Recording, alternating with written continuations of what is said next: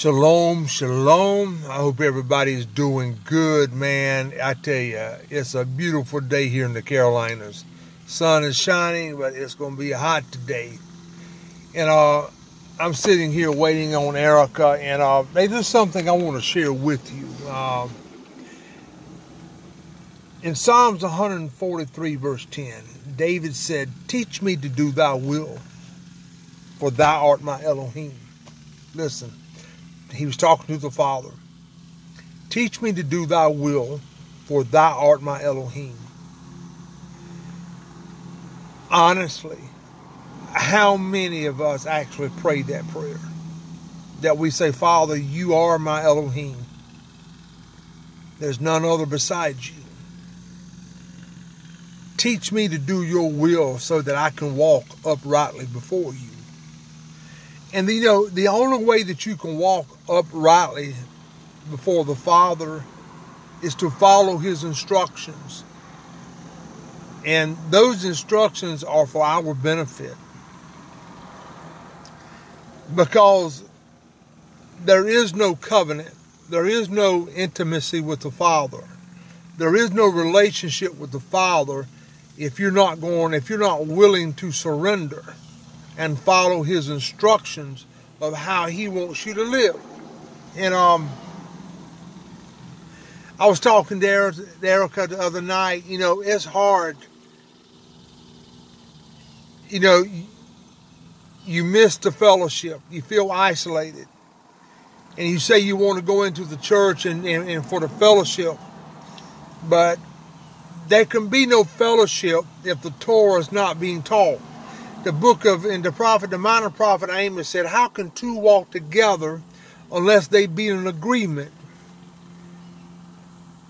If there's not a mutual agreement that we have to follow his instructions to maintain that relationship, to maintain that covenant with him, then we can't walk together. Then we can't fellowship together. Because I'm not going to change what I believe just to have fellowship. And you shouldn't either. I see the deficit within the church. I see the deficit behind the pulpit. I was reading in Jeremiah where he said, my people have gone astray. Their shepherds, their pastors has caused them to walk in a different direction.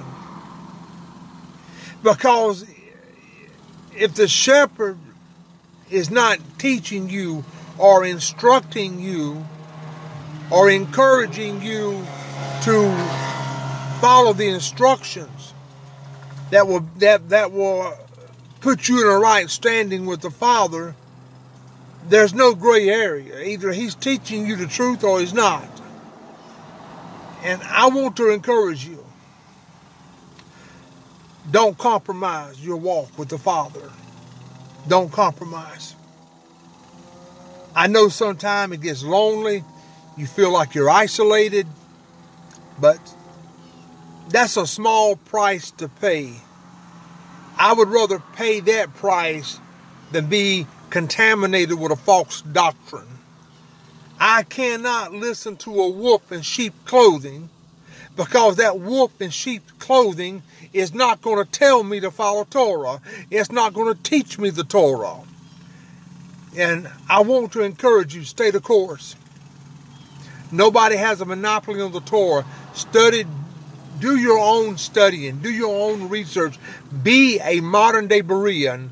Study for yourself. And fellowship with the Father.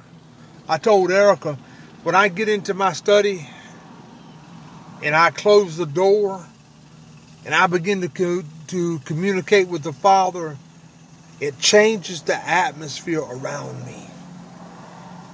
Can't put a price on that. Listen, I love you. I pray that you be blessed today. Those who will listen to this video, I pray that you will share it. But I pray most of all that you will be at peace today. And remember, with Yah, our Elohim, all things are possible. Be blessed and much shalom.